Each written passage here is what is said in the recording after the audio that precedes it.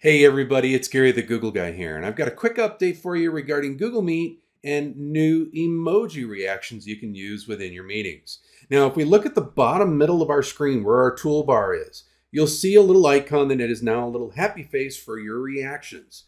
When we click on those, we can see the toolbar pop up and we can click and use whichever of those reactions we want to use. They'll float up on the left side of the screen with whoever has said that.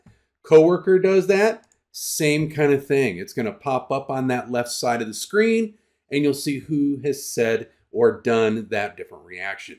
So with that, until we meet again, another day, another time, another tip, trick, or hack, this is Gary the Google Guy, signing off.